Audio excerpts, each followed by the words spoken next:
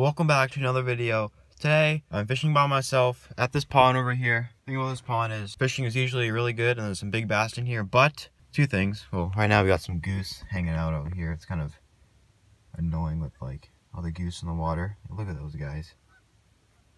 Where's my shotgun when I need it?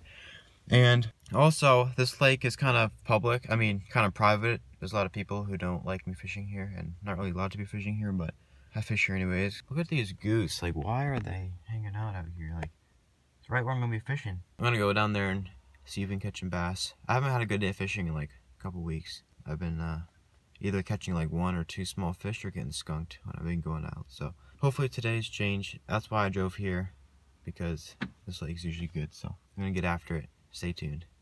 All right. The water's also flooded, as you can see. Had a lot of rain lately. This lake is usually pretty fire over here, but with all these goose, look at all these things. There's like 100 of them. Well, I guess I'm just gonna fish right here where the goose are and try not to get attacked by one of them.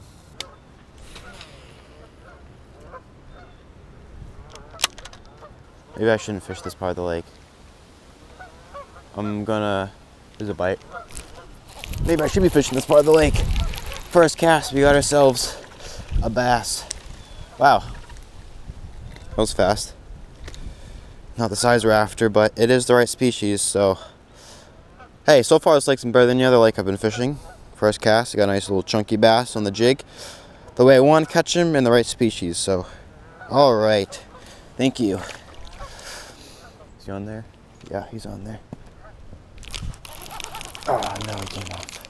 Let me recast out there because it felt like a decent bite. I'm gonna get back out there. Just gotta snap the jig out of the weeds.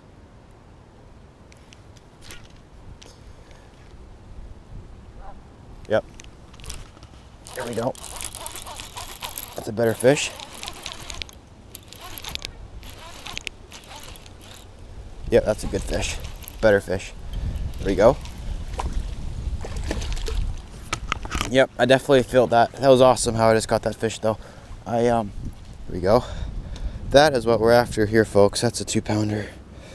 How chunky that thing is. Alright, so I just want to explain to you how I caught that fish. So, dragging around, I feel weeds all throughout the whole cast. And then I felt a rock. And then on the rock, I slowly dragged it over that rock. And then he ate it. So, whenever you're fishing a jig or look at that, came right out. Whenever you're fishing a jig or something, or any bottom bait, and you feel something different compared to everything else, definitely make sure you slow your bait down or fish it most effectively as you can in that specific area of your cast. Wow, that was awesome. Hey, look at this.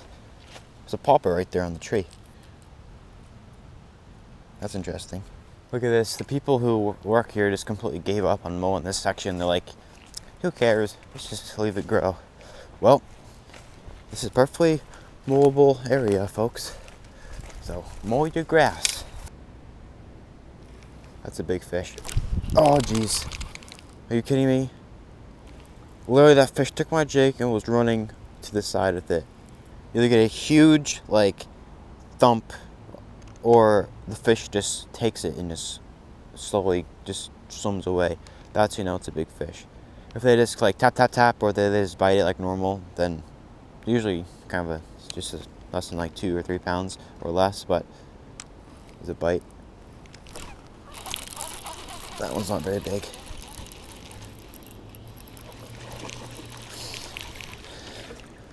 See, now there's a fish. It's not too big, but I'm so happy to catch it. Yeah, this fish was just a couple, you know, small taps really. Nothing too aggressive as the bite goes. It's big enough to put up a nice fight, that's for sure. Not really, I kind of just pulled it in. All right, there you go. A lot of people ask me for more tips and explain what I'm doing to catch these fish. And really, I'm not that great of a bass fisherman, but compared to a lot out there on YouTube, but I can share with you what I'm doing right now. So, as you can see, the water is not really muddy, but not very clear. It's kind of stained. It's like about 2 2.5 foot visibility. So this is the jig color I chose, and it's been working. So there's like 3 main types of jigs, I think. There's like black and blue. There's this type, which is like, you know, got some gold in there, some brown in there, some black in there, like a mixture between black and blue and green pumpkin. This type of jig, so we got a little bit of blue in there, a little bit of gold flakes, some brown. That's what I like for this type of lake. And also it's November, so the water is really cold, and I have this trailer that has not much action to it. Some trailers have little flanges on the end which have like a lot of action. This doesn't have much action, it's more subtle, and that's what I like to use in colder water because the bass aren't as active. If that makes any sense, I don't know. If it does, hopefully you learn something. Hopefully you use my tips to catch more bass.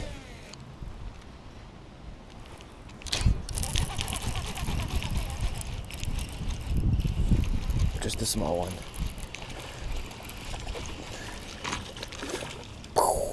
There we go.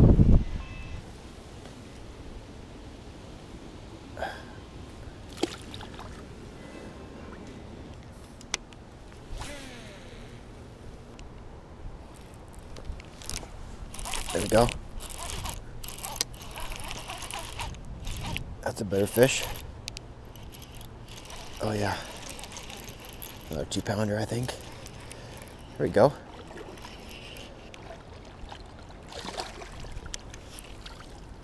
All right, that is what we were after right there. That's a nice one there. All right. All these fish are being barely hooked right in the corner of the mouth. Have you noticed that? There we go. That's a solid fish. It's like the same spot where I caught the other 2-pounder like about 45 minutes ago, so. I'll leave this jig linked in the description. It's a brand new jig I'm trying out. It's called a Sandtone Lures jig. I think the color is called Spicy too, so you gotta love some spicy baits. Oh yeah, this is what I need right here. Camo gloves. My hands feel warm already. What's up with these snakes, man? They're always trying to climb out. Let's go on a move here.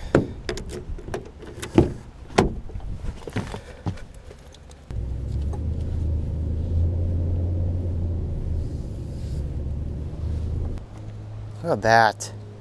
A+ right there on the parking job, though. I ain't gonna say that I'm pretty prime on that. I only have like a half hour to fish. Then I gotta roll out of here.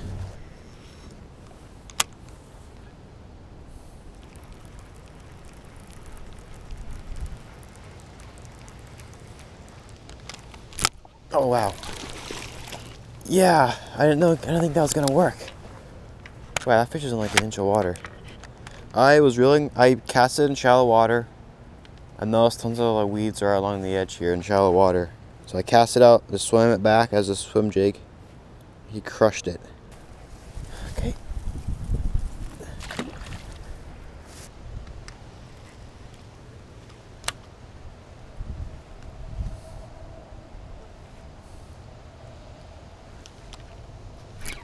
Oh yeah, right here.